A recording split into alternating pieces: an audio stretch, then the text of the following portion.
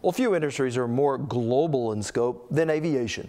So when a world leader in aircraft component design announced the opening of a 715,000 square foot facility stretched across 79 acres in Stillwater, Oklahoma, you can just imagine that town's excitement. Since that announcement in 2012, work has been underway to retool both a facility and a workforce to meet the demands for a target industry for the state. What looks like a cavernous hole today will soon become just the latest expansion in Oklahoma's aviation legacy. Their production forecasts are higher than I've ever seen in my career, and they continue to rise every year. Don Carlisle is vice president of ASCO Aerospace USA and says rapid advances in technology is changing how the aviation industry operates. As airplanes are so different than they used to be, the life cycle of the airplane is much shorter. They're designing replacements for the current airplanes today that will be out of service in 10 years. They continue to get so efficient and so comfortable that the airlines need these airplanes to make their economics work. So it's unlike in the olden days or years past where you'd fly an airplane for 30 years. Today, the technology advances so quickly that the old airplanes get so inefficient that you can't afford not to buy the new airplane. Which is why in the summer of 2012, Belgium-based ASCO Industries announced it was opening a manufacturing center for the Americas in Stillwater, Oklahoma. We looked at an available workforce, cooperation between Meridian Technology training of our employees for specific jobs here, and the university doing research collaboration with us, which they are. And it all started to come together from a technical standpoint. Not to mention geographic. Located 70 miles west of Tulsa's commercial aircraft maintenance, repair, and overhaul hub, Stillwater is just 60 miles northeast of Oklahoma City's Tinker Air Force Base, the home of the largest U.S. Department of Defense depot and the world's largest MRO for military aircraft. Started looking, centrally located, fits really well, and the infrastructure and the transportation to be able to get where we need to be is perfect here. I mean, it's in the center of the United States, great highways. Even if you need to ship something by barge, you go to Tulsa and Port of Catoosa and go by water.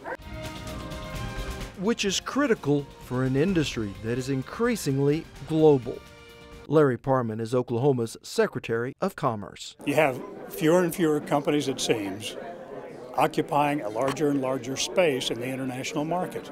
So it's very important to us to be competitive from the state's point of view so that we can continue to attract internationally based companies into Oklahoma and be a part of that growing economy. So we all know how important aerospace is to the international economy and what a driver it is. It's very amazing to think that Stillwater, Oklahoma can be so integrally connected to that. ASCO is expected to employ up to 600 people in the new plant, a huge influx of jobs for a university town with a population of less than 50,000. What ASCO has done is really created a lot of opportunity for Stillwater, and not just the immediate through ASCO, but the potential of growth within the aerospace industry. Stillwater Mayor John Bartley.